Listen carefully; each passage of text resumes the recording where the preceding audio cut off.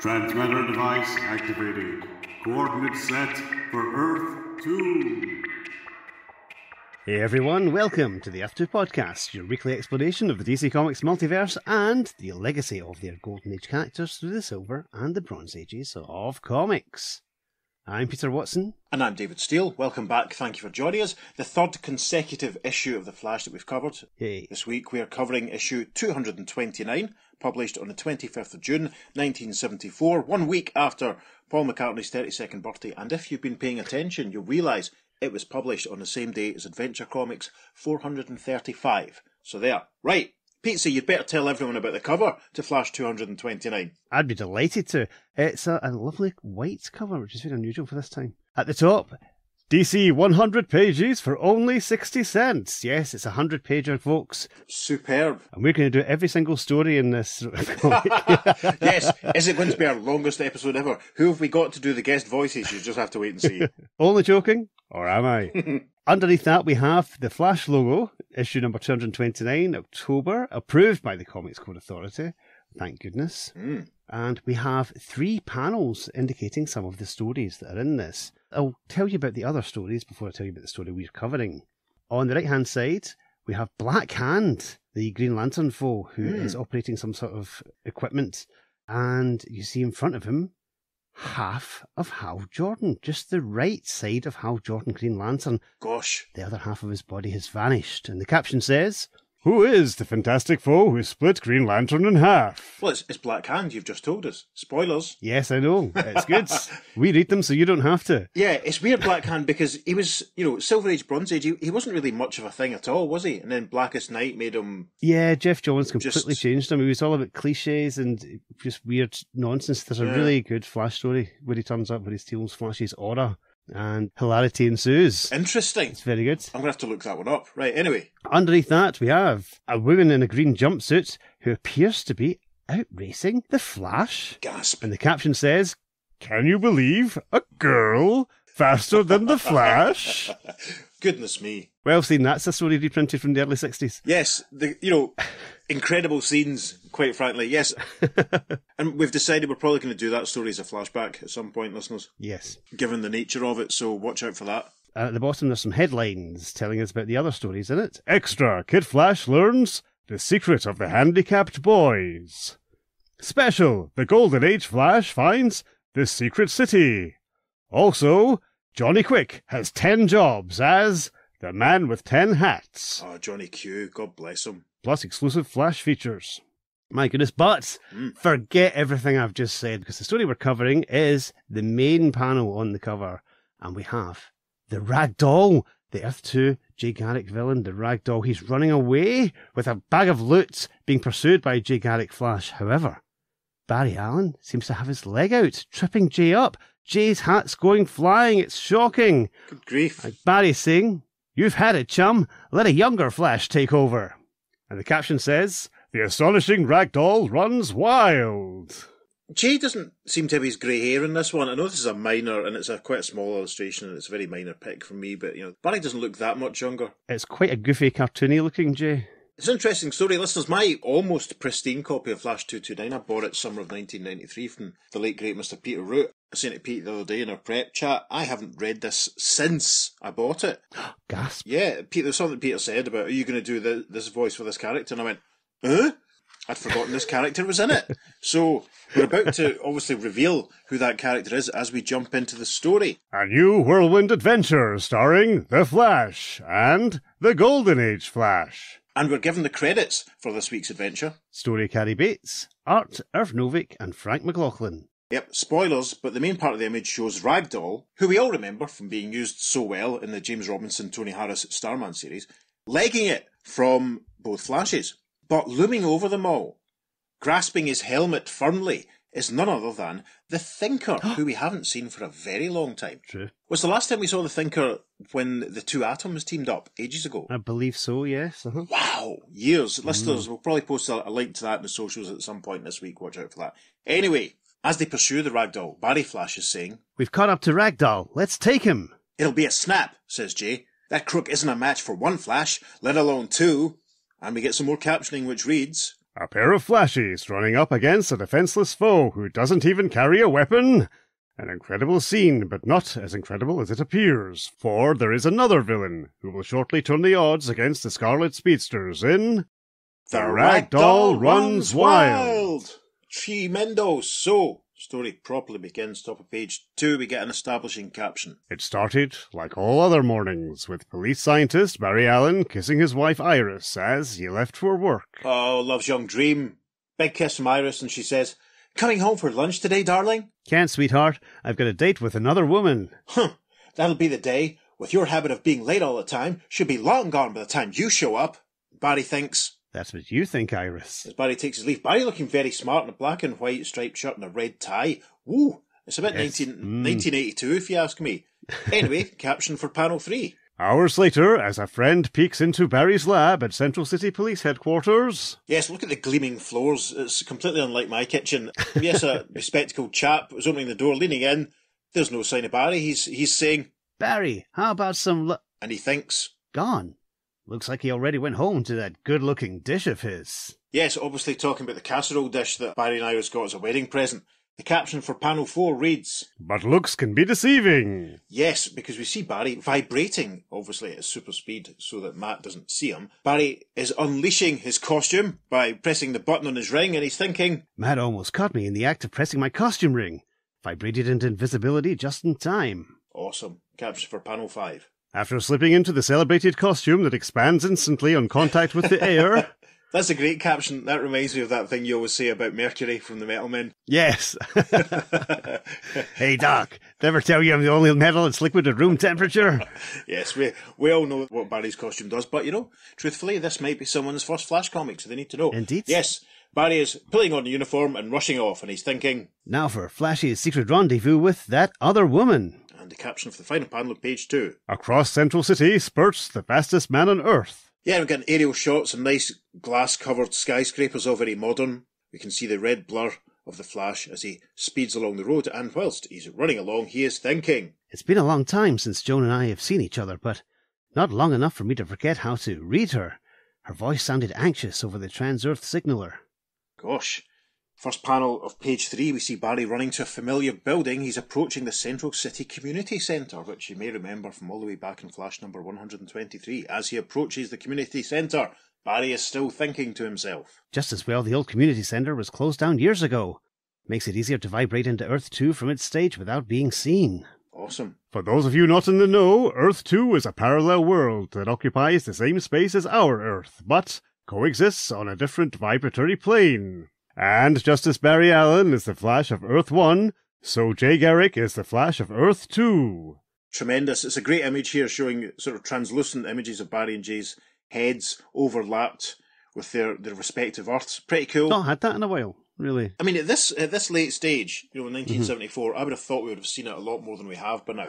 Yeah, true. I think it becomes a bit more of a conceit the further we go on. Anyway, Lots more captioning to go. You'll be glad to hear, listeners. But no sooner has the Scarlet Speedster vibrated through the wall and into the abandoned auditorium. The abandoned auditorium. That sounds like the name of an Alfred Hitchcock and the Three Investigators novel, doesn't it? I think the Menswear played one of their first gigs in an abandoned auditorium. They probably did. Yeah. Barry, arriving on the stage, is greeted by the sight of 3 goons, one in an orange jumper, one in a brown jacket, one in a purple jacket. The one in the purple jacket's kind of baldy, the brown jumper guy's got dark hair, kind of sandy red-haired chap in the orange jumper, coordinating his hair with his jumper. Impressive. There's a big leather bag on the floor, and they're either counting big wads of notes into it or out of it. The guy in the orange jumper whirls when he spots Barry and says, "The Flash!" The guy in the brown jacket says, "He's on to us." And the poor baldy guy in the purple jacket says, "How do you know we were here?" Orange guy, who you can see he's got a gun in the next panel, brings it into view and says, "Stop blabbing and start blasting. If we're lucky, we'll cut him down before he whips super speed on us." And the others also reach for their pistols. But, unluckily, before a single shot can be fired... Yes, we're suddenly in a different location. We can see a manhole. Take a drink if you feel like it. The 3 goons are sat in the middle of the road with a police car approaching. Purple jacket says, "Huh? How do we end up in the middle of this street?" Orange jumper guy says, "Where's the community centre?" And the guy in the brown jacket says, "What happened to the Flash?" The police car draws level and the 2 cops get out. bringing their pistols and indicating them towards the three goons, and the first cop says, "Look at this, Mike. The Walton gang waiting to be picked up, along with their loot." "They'll never believe this at headquarters." In the first panel of page 4, we see the Walton gang being ushered towards a police car by Mike and his colleague as all the captioning continues. "No, reader, you didn't miss anything. Everything happened as suddenly as you saw it. But if you want to know what you and the Walton gang couldn't possibly have seen, let's backtrack a few seconds to the community centre where..." Yes, the next few panels are all rounded at the edge because we're in flashback territory. The Flash is rushing into the abandoned auditorium at the community centre. He sees the goons and he thinks, "Looks like I've run into a gang hideout." As the orange jumper guy cries, "The Flash!" Barry thinks in the next panel. "First I grab up their loot." And we see him doing so at super speed. We hear orange jumper guy saying, as he did before, "Stop blabbing and start blasting. Cut him down before he whips super speed on us." And as they start to fire, we see the Flash running around and past them, thinking, That crooked bunch doesn't know it yet, but they're about to be disarmed and evicted. And the final panel of page 4 shows some nice super speed action as the three goons are whipped out the way, leaving their pistols literally hanging in midair. We arrive at the top of page 5. So powerful was the fastest man alive speed stream, all three thugs were swept off their feet and whisked along for a blurring ride. Yep, and it looks like the three guys are busting a move, frankly, as they're drawn along in the Flash's slipstream, and Barry thinks, Now that I've picked up this excess baggage, where do I unload it? And a caption tells us, of course, A problem promptly solved by an approaching patrol car. yeah, because Barry has spotted Mike and his mate approaching, indeed, and Flash thinks, That's a load off my mind. There'll be easy pickings for the police. And Barry starts to slow, and the three goons and their loot are dumped in the middle of the road. We return to the main narrative halfway down page 5, and another caption. And that's an instant replay of what happened to the Waltons in a split second. As for the fastest man alive, he's back on stage at the community centre, where... The Waltons, of course, was that long-running programme starring Richard Thomas. Yes, I wonder if any of these bad guys is called John Boy. Yes! We got it on BBC Two over here, mainly, but it was repeated in Channel 4 in the 80s and 90s. And yeah, we'll look forward to Peter and I's Waltons Rewatch podcast coming soon. Yes. I bet you they say goodnight to each other for quite some time in jail.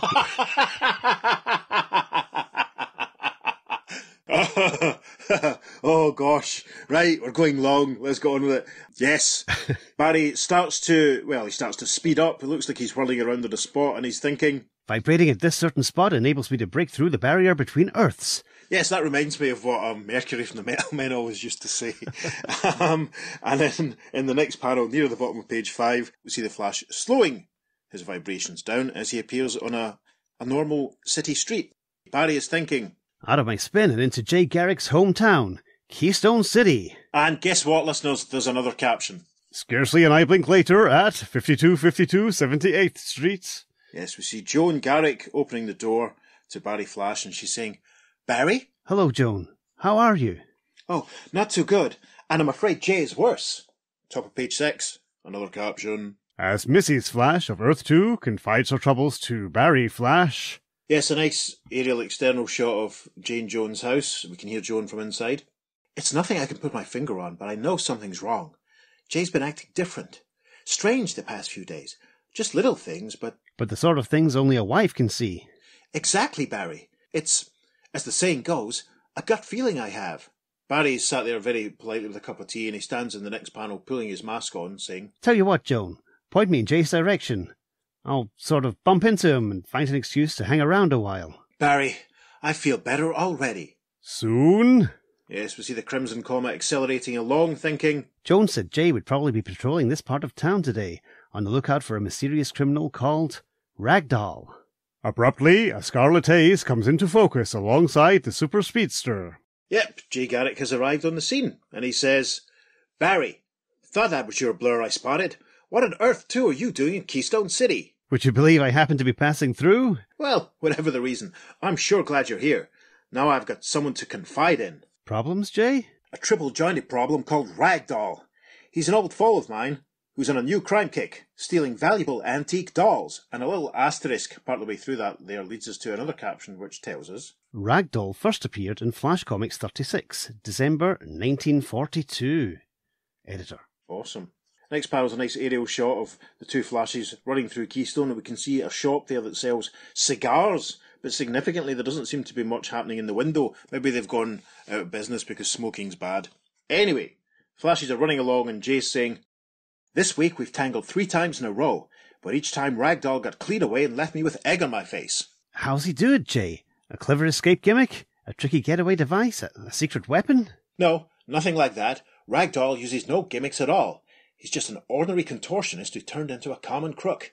Yet somehow he always manages to slip through my fingers. The next couple of pages have all got rounded panels because we're in flashback mode as Jay Garrick narrates. "The first time I spotted Ragdoll dashing out of an antique shop. And we see a rather portly gentleman in a black waistcoat standing outside his antique business, pointing at Ragdoll, who's legging it with obviously something valuable, and the shop owner is saying, 'Stop him, someone! That ancient Egyptian doll he stole is worth a fortune!' And helpfully, Jay Garrick Flash just happens to be standing on the pavement outside. He sees this and thinks, "Ragdoll back in action, after all these years?" Jay's narration for the next panel. "Though past experience taught me the contorting crook was clever, I didn't anticipate much trouble in handling him." And we see that the Ragdoll, who's a horrible nightmare face, he really does, is holding this Egyptian doll, and Jay Flash is running towards him, saying, "Give up, Ragdoll, or I'll tie that triple-jointed body of yours into a square knot." Jay's narration continues, "But Smiley just stood there, Barry, looking smugly confident so." Jay starts to circle the Ragdoll, running at speed, thinking, "This momentary vacuum I'm whirlwinding will make him keel over." We arrive at the top of page 8, Jay's narration. "But then, although I'm usually on the lookout for this hazard, my boot skimmed over an oil slick in the street." And that's what we see happening. Jay's pixie boots slipping on some oil. His narration for the next panel. "As one flash to another, you know what happened. At super speed velocity, one slip like that can have disastrous effects." And we see the Ragdoll laughing as Jay comes out of the whirlwind circle and goes flying over the road and crashes on the pavement next to a rubbish bin. Take a drink. Actually, there's a bottle coming out of the rubbish bin, so yes, it provides a drink for you. Yes, great, very handy. Jay's narration continues. "It took a brick wall to slow me down, and a long hour to open my eyes again." Yes, we see Jay lying, seemingly unconscious, against the brick wall. The dustbin beside him tipped over, and as Peter said, there's a bottle lying next to it. To all intents and purposes, if you were a passerby, you'd look at this and you'd think that Jay had just drunk himself into oblivion and was just lying in the pavement. Terrible. We see his helmet lying beside him. We should point that out. The next panel, we're back with Barry and Jay speeding along the pavement together in the present, and Barry Flash is saying, "But Jay, falls like that are occupational hazards to us super speedsters. Ragdoll was lucky, that's all." "Yeah, that's exactly what I told myself. Until the next day." And we're back in flashback territory, Jay's narration, "When, uncannily, I came across him again, scooting off from another doll theft at a private collector's estate." And we can see that they're obviously in the grounds of some big house. Ragdoll is running along the grass, got a doll in his hand, and we can see what looks like the garden sprinkler going behind them. Flash is caught up with them, saying, "Hold it, Ragdoll, this time I'm taking you." In the final panel of page 8, we see Jay running past the garden sprinkler, thinking, "There are no oil slicks to trip me up this time." Jay's narration at the top of page 9, though. "But I found another way to trip myself up. I carelessly overlooked the effect my super speed would have on water sprinklers. My speed backwash created a powerful water jet that was pulling along behind me. So when I slowed down to grab Ragdoll," and we see Jay just about to catch Ragdoll, "got you!"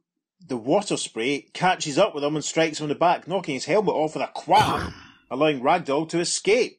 Jay's narration continues in the next panel. "2 chances at the creep and I botched them both. Yet incredible as it sounds, yesterday, opportunity struck again." And we see Jay, obviously out on patrol, standing on a pavement, looking up, coincidentally, and he sees Ragdoll leaping from the roof of one building to the roof of another. And Jay thinks, "Ragdoll, making a rooftop getaway. Is he toying with me, daring me to capture him?" Jay's narration for the final panel of page 9. "Up the side of the building I ran, defying gravity with sheer velocity. I was cautious yet confident. I would keep a wary eye out for any freaky accidents. But how wrong I was. Listen, several floors above, and we see a little boy who's obviously playing near the window. Dangerous, don't do it, kids. And he drops his toy, crying, 'Ah, I lost my ball!' At my speed, I knew a rubber ball dropping towards me could be deadlier than a cannonball." Cannonball, of course, being everyone's favourite member of the New Mutants. "Normally, I would have dodged it without even slowing up, but this time I panic reacted." And Jay tells us what he's doing as he thinks, "I'll duck into this open window. But he appears in obviously the bedroom of an older matronly lady who sat in bed with her hair in curlers eating a box of chocolates. Flash is on his knees on her bedroom floor in front of her, and she cries, A peeping Flash! Peeping Flash, of course, supported the Montrose Avenue, blah, blah, blah. In the next panel, we're back in the present day. Barry and Jay sat on a park bench. There's a nice rubbish bin beside them. Take a drink. And Jay, with his helmet in his hand, is saying, needless to say, by the time I apologised and reached the roof, and Barry finishes for him saying, Ragdoll had given you the slip again. That cinched it, Barry. You know the old saying, 3 strikes and out. It was bound to happen sooner or later. The years have finally caught up with me.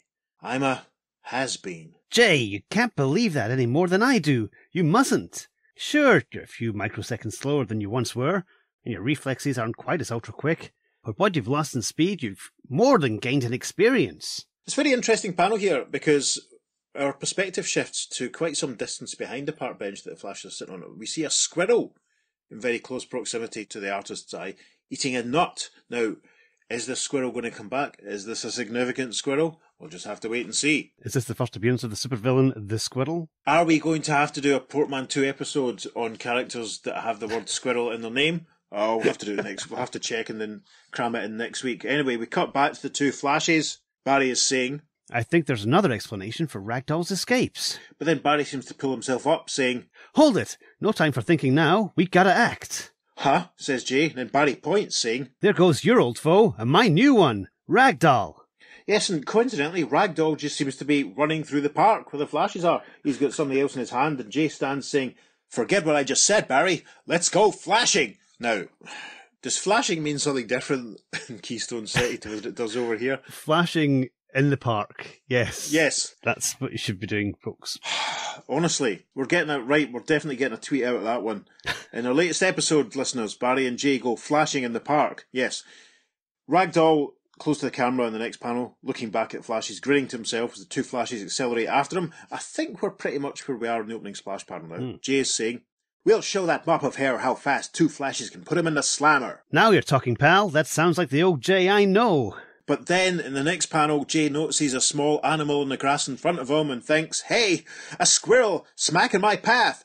Only a millisecond to sidestep it. Which he manages, but then Barry notices, Uh-oh. Flash blew it again, just like the other 3 times. Maybe the guy is over the hill. Yes, we see Jay skidding to obviously probably land on his backside. Very good of Jay, though, to avoid wiping out that squirrel at high speed. Yes, Chekhov's squirrel. Yes, Chekhov's squirrel. They obviously also supported the Montrose Avenue, blah, blah, blah, blah, blah. In the first panel of page 12, Barry Flash is chasing after Ragdoll and he's thinking, That leaves it up to me to bag this doll thief. With a face like his, he doesn't look very dangerous. In the next panel, Barry starts to pull the same trick on Ragdoll that Jay did already. He circles Ragdoll, starts whirling at super speed, thinking, But since Jay has had so much trouble trying to nab Ragdoll, I'm not taking any chances. His arm extended into the ground, the Flash races around Ragdoll like a whirling scoop, spraying him with dirt from head to toe, until... And we are privy to the thoughts of Ragdoll as his head is all that can be seen poking out this mound of dirt, and he's thinking, Can't move. Blast it. Flash has trapped me in a mound of earth. Mound of Earth, etc., etc., Britpop band the 90s. Caption for the next panel. But when the Monarch of Motion takes a closer look at the dazed, dirt-clogged criminal... Ragdoll doesn't look very happy. There's a bit of a sort of burst of energy around top of his head at this point. Barry has noticed this, thinking, Strange. My speed-geared vision shows a vibratory aura around Ragdoll's head. Interesting. And even more puzzling when his fellow Flash approaches... Yep, Jay walks over, saying, Looks like I flubbed it again. Some help I was, huh? Barry says, Forget it. But then he notices... Good gosh, I see an aura around Jay's head too. Yes, he's thinking this, and very thoughtfully indeed he strokes his chin at the final panel of page 12, thinking, Neither of them seems aware of the auras they've got in common, yet there must be some connection. I wonder. You could make a meme out of this image of Barry looking thoughtful. Thinks. Anyway, we arrive at the top of page 13. Soon at Keystone City Police Headquarters, where an unmasked Ragdoll is being questioned. Yes, there's a police sergeant there. Ragdoll's got his mask off. His mask is sat on the table beside him. And Ragdoll, without the mask, a very thin-looking elderly gentleman, white hair sort of slicked back, one little curl hanging forward. The police sergeant is saying, Come on, Rags. How can you sit there and tell us you don't remember committing those doll thefts? To which Ragdoll says, "'Cause it's the truth. Give me a lie detector test and you'll see for yourselves." After some discussion, a polygraph expert is brought in. Hooray! Yes, the polygraph expert is a older-looking gentleman, slick back, dark hair, wearing a lab coat as a black tie. The polygraph is just like a big box with some dials and switches and a line in the front. There's some cords that come out the side that are attached to Ragdoll's wrist. Ragdoll is saying, "One thing before we begin. Can I have my mask back? I get too edgy without it." The polygraph expert replies, "Better give it to him. Undue nervousness could upset the readings." And Ragdoll puts his mask back on in panel 3, looking scary as heck as he says, "Ah, that's better. I feel more like myself now. Ask away, Doc." As the usual preliminary questions begin. Yeah, the next 3 panels we show the little line of interference, I suppose, for want of a better way of putting it, the display screen on the device, which obviously the line's jaggling in response to the question. So the dialogue goes like this. "By what name are you known?" "Ragdoll." There's not too much interference, so the expert identifies that as true. "Now, tell me your real name." "Yule Gibbons." And there's a massive disruption to the line. It's not an even line at all. Lots of ups and downs and peaks and troughs. And the scientist says, "False." Again, "What is your real name?" "Pete Merkel." Yes, and the line is level again, and the scientist says, "True, that's better. Now we'll proceed. Did you commit the doll thefts?" I repeat, did you commit the doll thefts? Unresponsive, Ragdoll just sort of sat there with the flashes watching. Barry starts to look very concerned. In the first panel of page 14, we see the readout again, which is a very, very level straight line. The scientist says, "Good Lord, this is impossible. A reading like this could only mean this man is dead." In panel 2 of page 14, the scientist is attempting to take Ragdoll's pulse, holding his wrist between his fingers, and the scientist says, "Something's wrong here. I can't find a pulse anywhere." Barry says, "Better get his mask off." And Jay reaches forward in the next panel, pulling off the Ragdoll mask, saying, "For Pete's sake! Merkel's become a Ragdoll! For real! There's nothing but cloth stuffing under here!" And we see that as Jay pulls off the mask, the elderly gentleman has vanished, leaving a blue sewn fabric dummy. The scientist looks appalled and says, But how could such a thing happen? He was a living, breathing person just a moment ago." Soon after no explanation can be found for the bizarre transformation. Yes, the police sergeant who we met earlier is back in the room, and he and the 2 flashes are looking at the dummy that was Ragdoll stretched out in front of them, and the police sergeant is saying, "I suppose our police lab's as good a place as any to leave that thing for now." Jay scratches the back of his head, saying, "What a puzzler! Could Ragdoll have cleverly masterminded and escaped and left this life-size doll in his place?" To which Barry says, "Not likely. He was never out of our sight, and our speed-geared eyes would have spotted even the swiftest switch." "You're right. Then that must be the real Ragdoll. His flesh and blood somehow transformed into cloth and stuffing. What a grisly end." And the final panel of page 14, 2 flashes are leaving police headquarters, rushing off, and Jay's saying, "After that experience, we could use a change of pace. How about joining Joan and me for dinner, Barry?" Thanks for the invitation, but I'm already late for dinner on my Earth." We arrive at the top of page 15. Scant seconds later, a Scarlet Speedster spins away from Earth 2. Yeah, no need for Barry to return to the community centre or anything at this point. They're just in the middle of a field. We can see Keystone in the background behind them. Barry is starting to circle and twist and vibrate, and Jay is waving him off, saying, "Say hello to Iris for me, if she's still speaking to you tonight. I know how your lateness grates her." Be sure to let me know if you ever get the Ragdoll mystery solved. A slow dissolve, caption for panel 2. Later at the Garrick home. Yep, we're back with Joan and Jay. Joan is saying, "What is it, dear? Can't you tell me what's troubling you?" And Jay, looking thoughtful, stroking his chin, replies, "A funny feeling. The kind you get when you know you've been had, but you don't know how.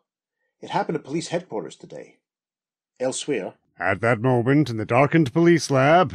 yes, we see the cloth head of the Ragdoll dummy and a hand reaching for it. The voice belonging to the hand is saying, "Nothing but cloth for a face. It's true then. My whole operation is ruined." Suddenly, a light switch is flipped. Yep, the light comes on, and we see a gentleman in a brown suit with a very smart black and white striped shirt, a black tie, and a weird helmet with lots of electrical wire, dials and stuff attached to it. He has a neat moustache. We have met him before. It's the Thinker. The Thinker whirls around and says, "Who turned on the light? You!" And we see that Barry Flash is indeed the chap who flipped the light switch. Barry replies, "So, the Thinker. You're the criminal mastermind I've been waiting for." "But You vibrated back to your Earth. I saw you leave. Yes, but you didn't see me come back, so I could hide here tonight to see if my hunch was right. Blast! I fell for a setup. My fellow Flash's wife told me he was acting strange, and the running defeats against Ragdoll proved something was handicapping him. 4 escapes in a row were just too much for coincidence. The next panel, as the rounded edges of a flashback, as we see an image of Ragdoll's head poking out of the pile of dirt, and Jay standing looking at him, and Barry's narration for this says, And after I spotted identical vibratory auras around the heads of Flash and Ragdoll, I knew they were being manipulated by someone else. A very ingenious scheme you'd worked out for yourself, Thinker. You commanded Ragdoll to steal valuable dolls that fits his M.O., and commanded Flash to be nearby every crime so he'd try to nab him, but make a convenient mistake each time so that Ragdoll could escape. That way it looked like Flash was losing his touch, and no one would suspect another thief behind Ragdoll's crimes.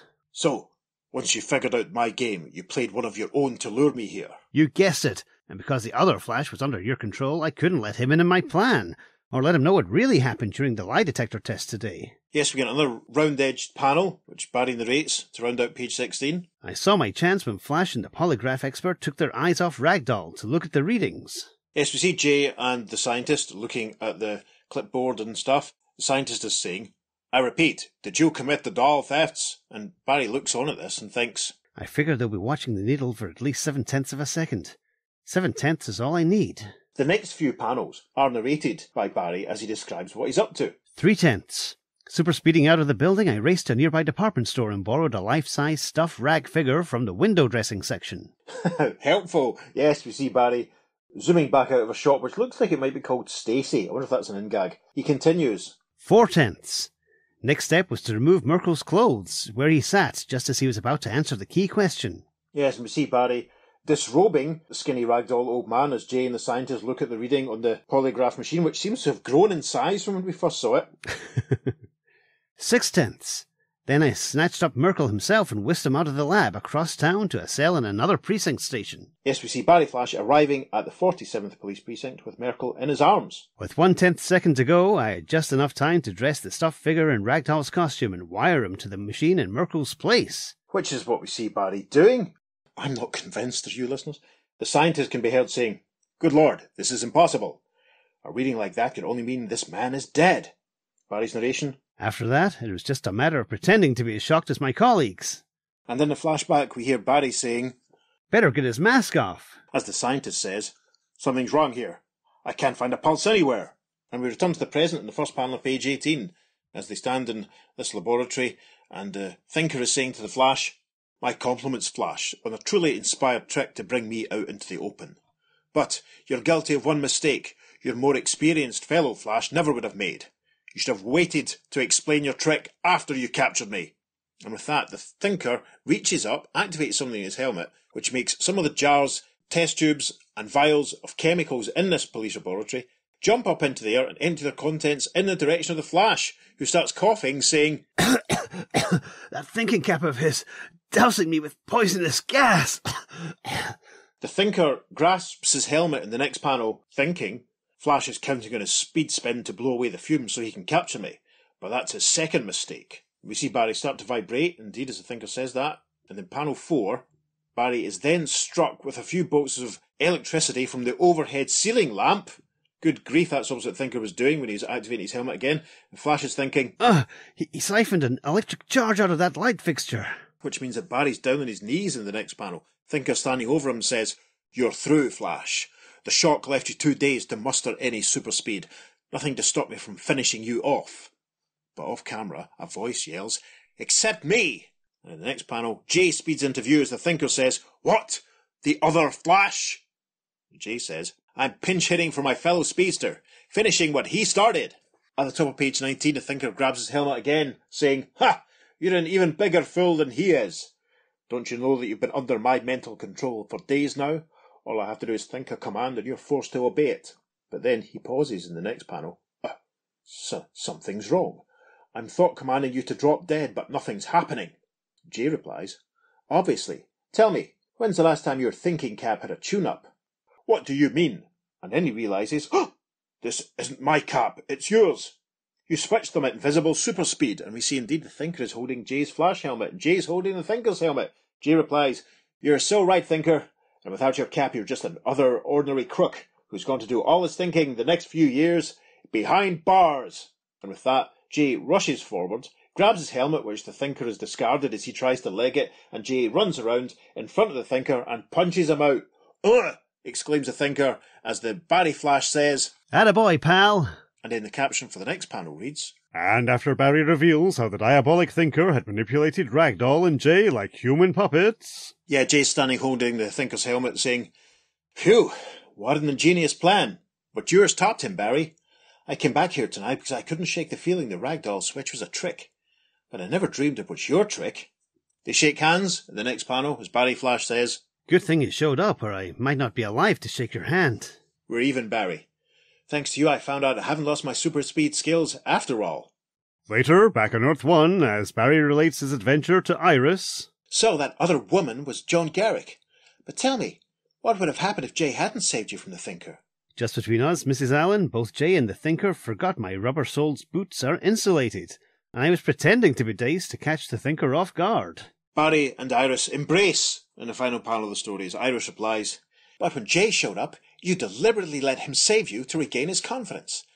That's what I call a real superhero." Big hugs, and a small caption reads, "End." It was the Thinker all along, even though they told us that in the splash page. Yes, it was the Thinker all along. Yeah, no, that kind of gave it away. That was really careless. If they hadn't done that, It would have been a nice surprise reveal. if it had just been the shot of the two Flashes chasing Ragdoll like on the cover, that would have been absolutely fine. Mm-hmm. Obviously, the image in the cover isn't strictly accurate, like a lot of the covers we've had recently. Barry does not trip Jay up at any point. Actually, he's doing everything he can to help Jay because he's a good pal. Mm-hmm. The thing that struck me is just at the start, it's still making the comparison between the two Earths and still sort of suggesting that Earth 1 is our Earth. Yeah. Even just, one issue after the adventure from 228. Probably means it more in the way of our Earth, meaning the Earth that you're used to reading about. Yeah, I know, but I'm just being pedantic. I'm being pedantic about such things. I know, yes. That's what we're here for. Exactly. It'll be interesting to note when when that sort of phrasing ever changes. This really felt like a bit of a proper Silver Age throwback, didn't it? Yes, very much so. It was tons of fun. I've always loved Ragdoll. My first introduction to him was in the JLA, JSA crossover in JLA 195 to 197. Of course. I can't wait to get to those stories. They're fantastic. Yes. Yeah, Secret Society supervillains, he's recruited for them, and I was going to say he's never been creepier, but then of course we reach his period in Starman, which is very different. Yes. And of course he's got a descendant as well in the Ragdoll in Secret Six. Of course. Who is even creepier. Yes.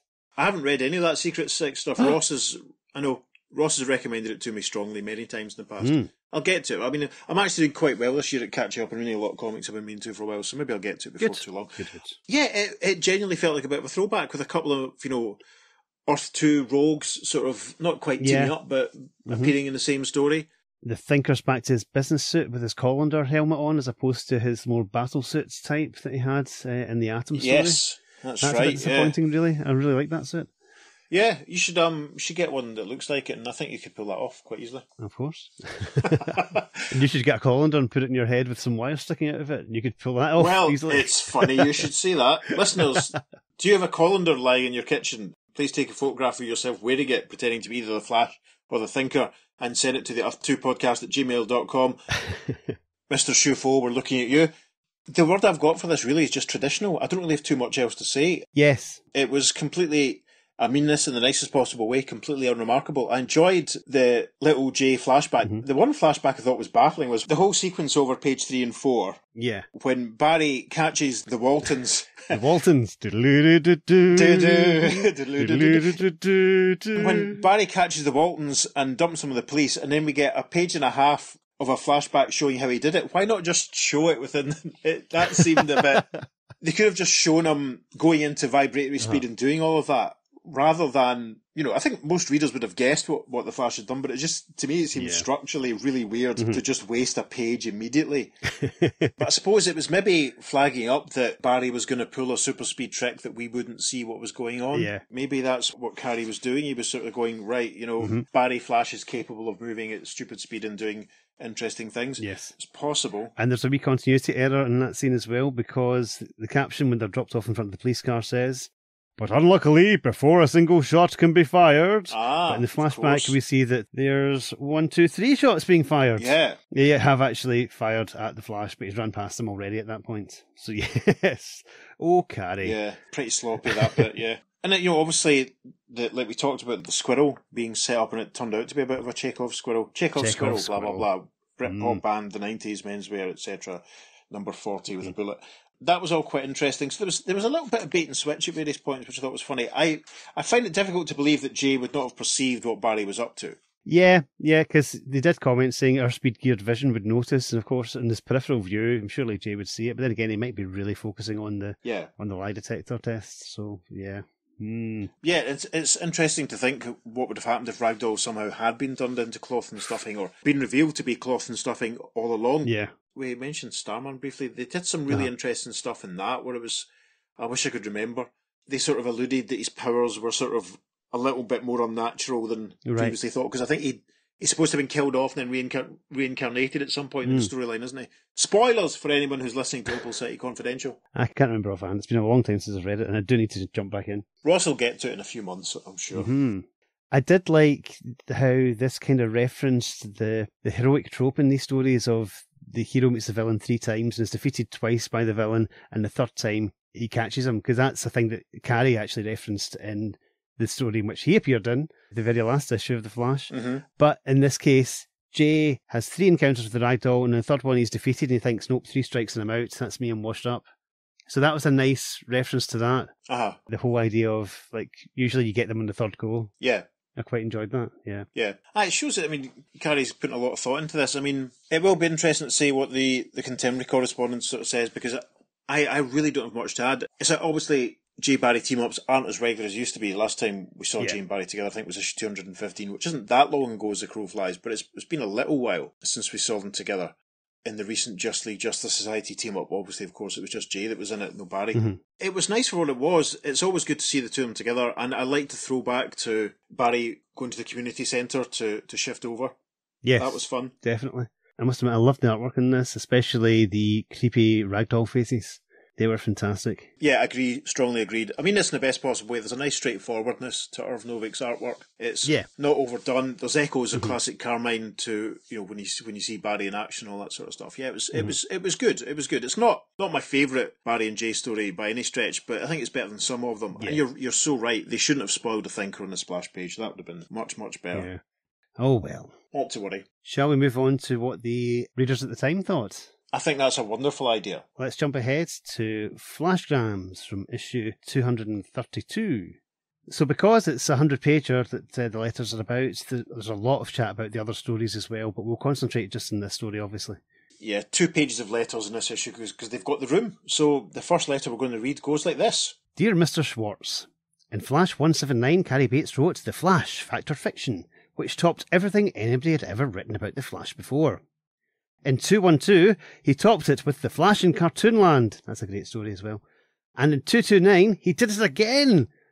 Look over your collections, Flash fans. Do you see any other Scarlet Speedster story that has a plot as brilliant as The Ragdoll Runs Wild? Of course you don't. Carrie starts off with some good old Flashy super stunts and the capture of some unsuper villains. Then he teams up the Flashies and brings Ragdoll back from the 40s. Barry Flash tricks the Thinker into revealing himself, and the real culprit is captured. Brilliant!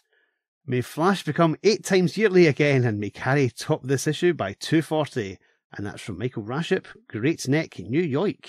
Great Neck? Why, thanks. I've been using some moisturiser. If we have any listeners in New York, I need you to go to a sign that welcomes you to Great Neck and take a photograph of yourself standing next to it, pointing at your own neck. Please, that would be very funny. Editorial response reads, Your wish is our command, Michael. The Flash returns to an 8 times a year schedule beginning with our next issue, and you can bet that Carrie will be trying to better himself with every issue. Who's BR? Who could that be that's replying? Bob Rozakis. Bob Rozakis, of course. The next letter is from regular correspondent Scott Gibson. He's basically talking about the letter column for the first little while, which don't really need to go into, but he continues. The letter call wasn't the only reason I wrote. The story in 229 was just as good. I usually regard the Flash team-up stories with a wary eye. They usually lack a plot, since the writer seems to feel he must concentrate on lots of super speed stunts for the pair of speedsters. Fortunately, Carrie Bates didn't worry about that angle. Rather, he made the Ragdoll Runs Wild a real plot twister, and it worked. The reader is so busy following the wild adventure he doesn't even notice whether the two Flashes perform a lot of neat super-fast tricks. Truly, I've never seen a better double Flash story. One final request, how about some new costumed villains? All the members of the Rogue Gallery are great, but they've been used again and again. Why haven't there been any imaginative newcomers to plague the Flash? Now, as I say, that's from Scott Gibson, Evergreen, Colorado. The response to this is... Well, Scott, last issue we introduced the Dude. I love that story as well. Are you aware of that one? From 231, not off the top of my head. I've probably still got it, but I can't remember it off the top of my head. Okay, Barry basically creates a costumed identity for himself as this dapper chap called the Dude, who can defeat the Flash, so he can infiltrate the Rogues at the Rogues convention, because the Rogues obviously have a convention. It's wonderful. Anyway, sorry. Yes. I remember the cover. Yeah.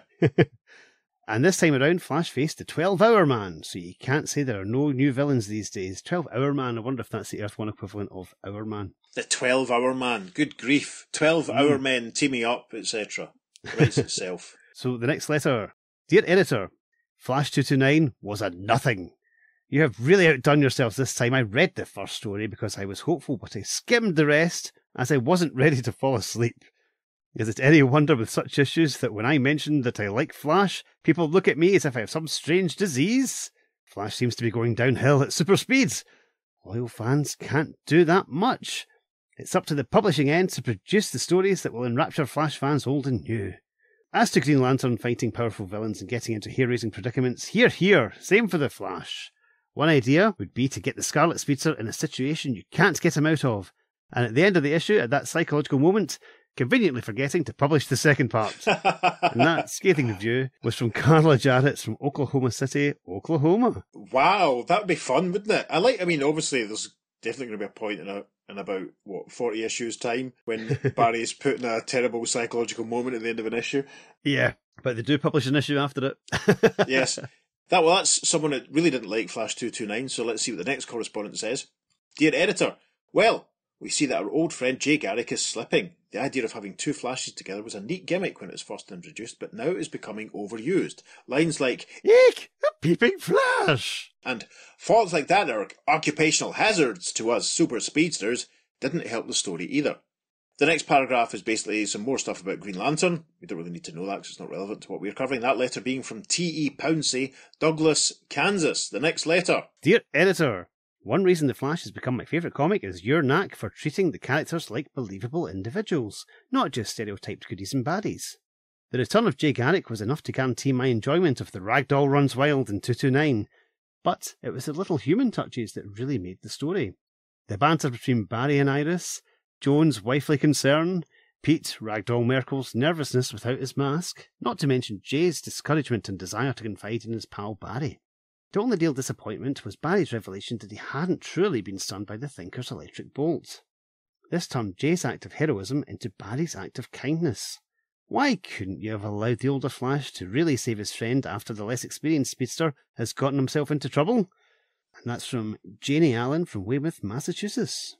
The next letter is chiefly concerned with Green Lantern, so we don't need to read it, but it's worth pointing out it's from Tom Beerbum, who worked on the Legion of Superheroes for a while at the 90s, and whose autograph I got on a couple of Legion comics at Glascack in 1994. Wow! So that's quite exciting. That's quite nice to see. Superb. Tom and Mary, I was big fans of theirs. Mm-hmm. The final letter then from 232 goes like this. Dear Julie, Bob and Carrie, Flash 229, following in the tradition of the last 20 issues, was rotten. It wasn't horrible, just rotten. Every issue we are faced with another inept costumed crook who is caught in a Scarlet Speedster's backwash and taken in. Mr. Bates is getting too repetitive. I think Flash is due for a complete overhaul. Give the Allens a child. Make Barry more personable. Let the Flash fight real honest-to-badness villains. Or at least give the baddies some character. The way these Rogues Gallery guys act, they could all be the same man. Carrie Bates can do it. Look at Terra Man and Superman. Now there's a villain. And that letter's from Perry Wilson, Sonora, California, I'm guessing. Yes. Editorial response to that one reads... The Rogues Gallery is voted to hold their next convention at your house, Perry, at which time they will show you what characters they are. So says Bob Rozakis. Wow. That was interesting. Very little in the way of positive correspondence, really. There was quite a mix, but it was weighted towards the negative. That was very interesting. Yep. And it's always a joy to see letters from future pros. It's one of the things I love best about covering these letters pages. Absolutely. I wish I'd known when I met Tom 30 years ago. The Glasgow Comic Con. That is terrifying. Yeah, what issues of Legion did I get signed? I got the issue of Legionnaires where Matt Rita Ladd has woken up and been turned into a girl, and I got the issue of the 5 years later Legion, which has all of the SW6 batch kids all standing, sort of looking up into the sky. That one run about issue 20 odd, I think, after the Quiet Darkness saga part 2, or whatever it was called. Run about then. It's a while. So yeah. Will I post them on the socials? I think you should. Oh, okay. Well, in that case, I will. Yes. Alongside Tom's letter. That'll probably be quite good.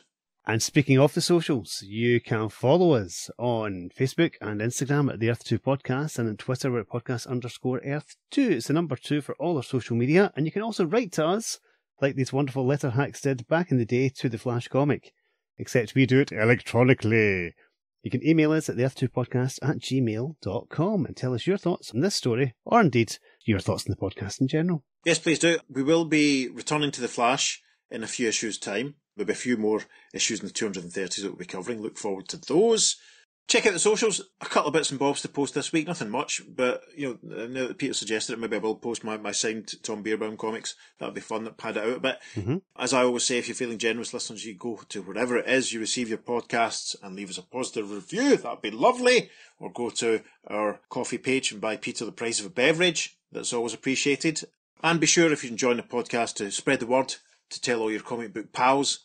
Let them know if you're enjoying what we're doing. What is it next week? I can't remember, but it's probably one of those ones I've had to do an awful lot of reading in preparation for, so I look forward to it. I believe it is. Maybe we'll have another special guest if we can nail him down for 2 minutes. Maybe. Anyway, on that bombshell, David and I are going to go flashing in the park.